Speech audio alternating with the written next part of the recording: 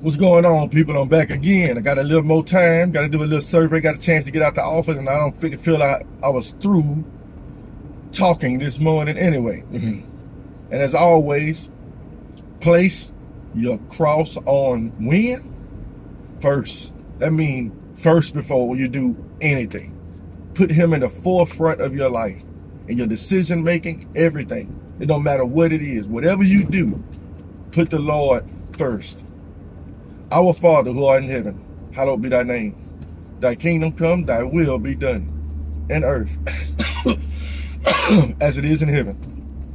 Give us this day our daily bread, and forgive us our trespasses as we forgive those who trespass against us. And lead us not into temptation, but deliver us from evil. For thine is the kingdom, the power, and the glory forever. Amen. I was talking about cleaning house, and when God cleans the house, it's nothing nobody can do about it. And one thing, a lot of times you're going to see, especially in the Old Testament, when God cleaned house more so in the Old Testament, let's put it this way, he always do it, right? But a lot of times in the Old Testament, it was him. I'm talking about, it was like, you know it was him. But if you watch from the old to all the way up, you'll start seeing he started utilizing people to execute his judgment. Gideon, Joshua, Moses, holding up the staff so they can win the battle. He'll use us. And the thing is, people, if the Holy Spirit dwells inside us, there's going to come a time in your life when he's going to use you as judgment on another person. It is what it is. You know, a lot of times we don't want it. You got to think about it. The prophets, they had to pronounce judgment. God said it, they got to say it. And sometimes you're going to have to say what God said to you. Hey, you messing, like one of my, in a quarter mile, use any lane to turn left. One of my favorite sayings is, you don't know who you're dealing with. I say, you'll see. And when I say that to people be like, what you going to do about it? Like, you don't know who you're messing with. You'll see. The carnal mind gonna automatically assume that what are you gonna do about it? Lane to turn left onto Cottage Hill Road. I'm not gonna do a thing. But the thing is, I lean on what the Bible says. If he say you can't touch me, I'm gonna use that. I'm gonna use that to my benefit. Continue on Cottage Hill Road, which is actually God's benefit.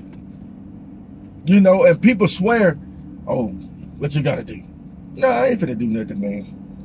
I'm not going to do nothing. I just know I'm a child of the Most High God, and you can't touch me. Especially if I'm doing what's right in the eyes of the Lord. And if you do touch me and you do kill me, I guess it was just my time. That's why he said, don't fear them that can destroy the body, but fear him that can destroy both soul and body in hell. So that's who I fear. And my fear with him gives me a boldness that I know if I'm doing the right thing, and if you know if you're doing the right thing by God, then nobody can't touch you. I was reading a story today from David. It's like most people know they're doing wicked. They do. They just people think they get away with things, and that's what I'm getting at today. People often think, well, God is a forgiving God, and they'll keep doing the same mistakes, and they're like, well, God must have forgot what I did, so he forgave me. And I'm going to keep doing the same thing because he's a forgiving God. And then eventually, all them hot coals start falling on your head. And you wonder, what did I do to deserve this?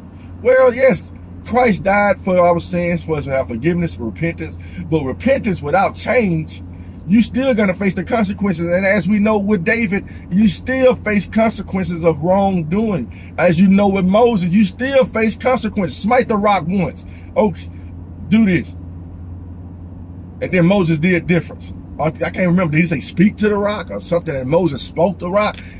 Even when David numbered the children of Israel, there are consequences to disobedience. I don't care if you're a Christian. I don't care if you're a non-believer. The same judge is over all the earth, whether people want to believe it or not. And he used many people to execute his judgment. I brought up Nebuchadnezzar.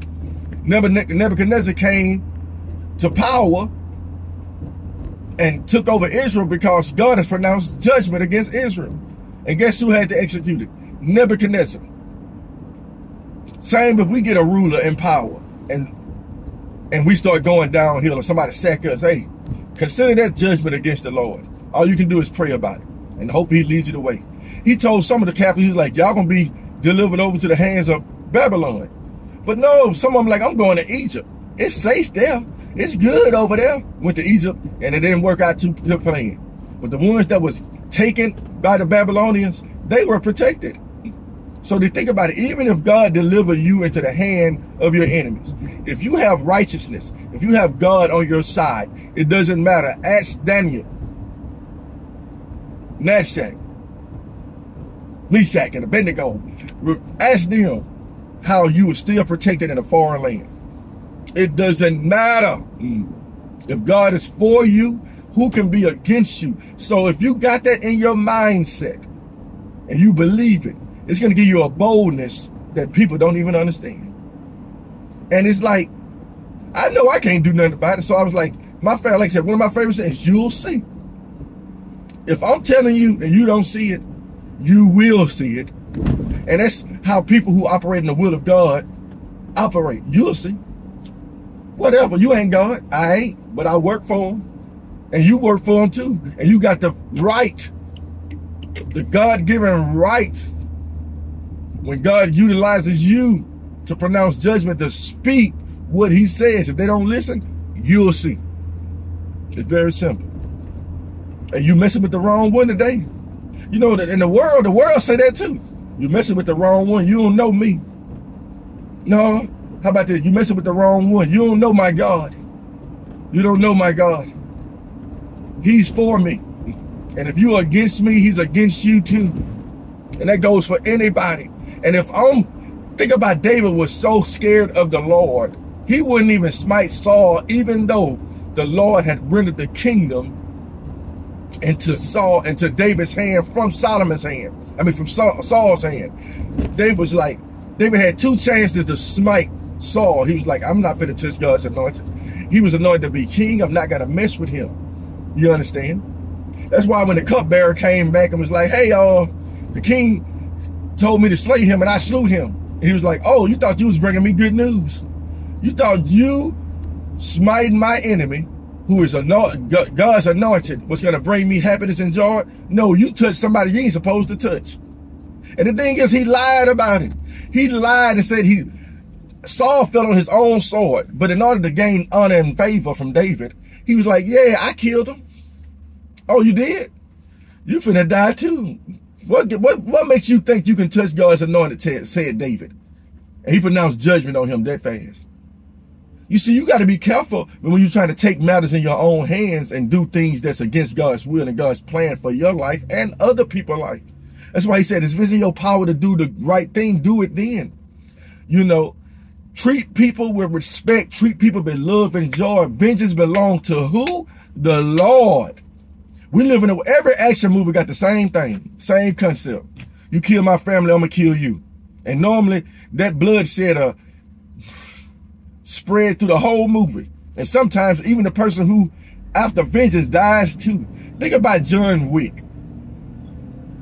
The whole movie about John Wick was a dog was killed. This dude then slaughtered thousands of people because of a dog. His judgment. You could have just took wrongdoing. It's just a dog.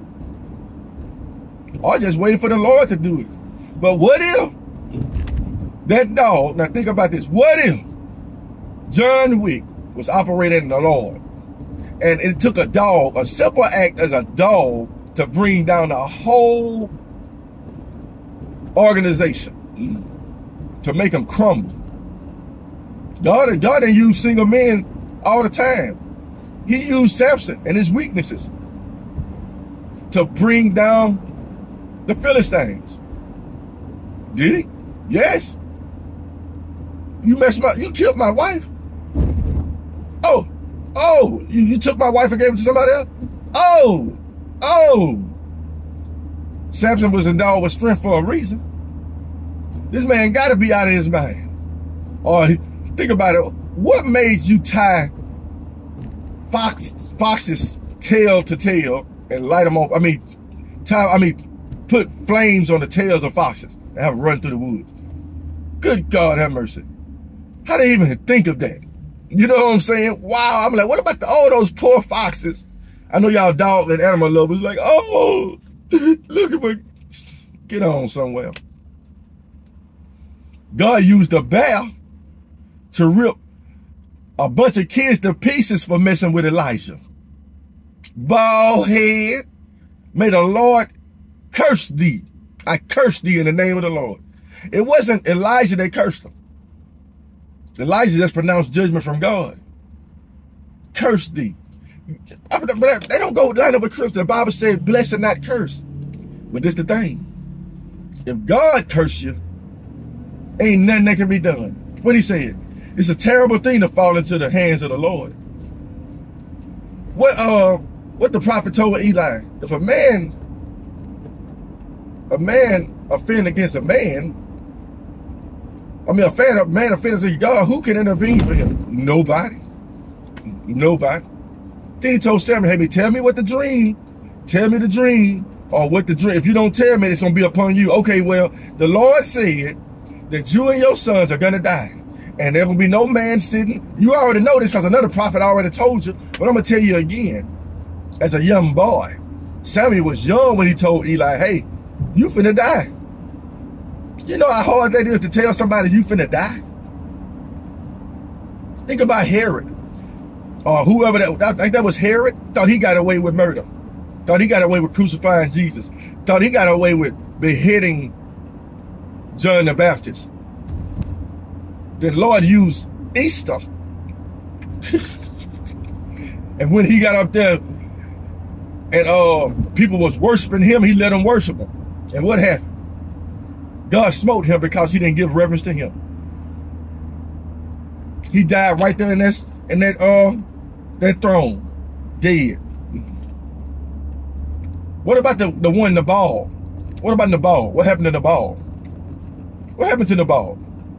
Hey, Nabal, man, we've been watching over your land. We ain't have to now, but we watched over your land. Nobody ain't took nothing. We just need a little food while we here. Who is David? Oh, he's the Lord's anointed. You done messed up. Who is David? That I should reverence him. David tried to take matters in his own hand. Man, hey, gird up, man. Gird up. Let's go get this man. He messing with me now. You see, David, for to take matters in his own hand, he let anger rest in his bosom. But it just so happened that wife that Nabal had, intervened and stopped David. He said, thank you for coming in and stopping me from executing judgment my way. Right? And he smote Nabal, killed him with sorrow. He died. Sorrow killed him. And guess what? He gave David his wife. Y'all better be careful out there. Keep crossing me. I'm gonna have a lot of y'all wives. Let me stop. I don't know a lot of wives, boy. It's hard for one. Hard with one though. But don't think. Look what David's prayer was. If I've caused this, if this had happened, if this was me, let somebody else grind with my wife. That's what David said. If I did this, let somebody else take her. Let somebody get her. You understand? Y'all better open y'all eyes, boys and girls. God does not play. He does not play. He does not play about his people.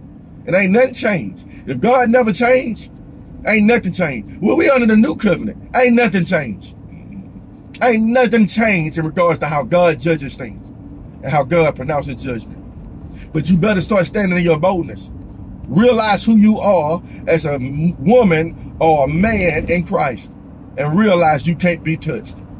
But you know, we're coming with that realization, that don't mean you can treat people like trash because you're the king and you're a queen. And you understand what I'm saying? Because you are one of God's anointed. Don't use that as like, I can just treat people like trash because God is for me. So I'm going to dog people out. I'm going to make people bow down to me. I'm going to be a God upon this earth. Yeah, he'll smite you down. You will die like a man, says the Lord. So in order to keep those promises steady, You got to stay at his commandment. I ain't saying you're going to be perfect. I ain't saying you ain't going to sin. But the thing about a Christian and a non-believer is when a Christian repent, we do our best not to do it, and God's going to help us. But for those who just fake repent, Lord, I ain't going to never cheat on my wife again. Yeah, right. 3 days later, you're at the hotel room. I'm never going to leave my husband again. You leave him again. And you expecting good to come from that? You expecting good to come from evil? As a Christian, you crazy. You are crazy if you think God rewards wickedness with good. You're crazy. You might can convince all those people that convince you in evil matters. I'm a good person. Yeah, you let them trick you into doing something evil, and now they pronouncing judgment. Guess what? It's not going to be just the judgment pronounced on the person you talking to, but you too for giving them bad advice. Yeah. All you family members that done broke up happy marriages and so-called friends, get ready. It's coming upon your head. I know this for a fact. How do I know this for a fact? Because God has done it in my life. And it's the crazy part. I'm divorced from the woman, but God's judgment remained. God's judgment remained. What that mean? That I ain't with her no more. You caused what God put together to be put asunder. Would you really think God was going to let you slide? By no means. You could have repented. It's easy to pick up the phone. Hey, man, I'm sorry, you know. I'm telling you, you think God don't put stuff on people's heart. Hey, I remember you and your wife was going through that things, man, and you know, I'm sorry, because I did say some things I shouldn't have said, and I'm sorry, man, just forgive me for it. But all I got to do is go to forgiveness for God. Nope. Sometimes you got to go to the source. Where you cause, if you have an ought against your brother, go to your brother. Didn't the Bible say that? Go to the person you have a problem with. So if you cause harm to somebody, as a child of the Most High God, it's your God-given duty to go to somebody and be like, you know what? I'm sorry. Women, y'all better hear me. Because I know y'all hate to say those words. I'm sorry. This y'all, I'm sorry. You want me to fix you some food? I can fix my own damn food. I want an apology right now. Turn right onto McFarland Road. I need an apology from your lips, woman. And for you men that don't like saying I'm sorry, Continue for 3 miles. You better swallow your pride and say, I'm sorry. I'm sorry for what I did to you. You didn't ask for forgiveness from God too.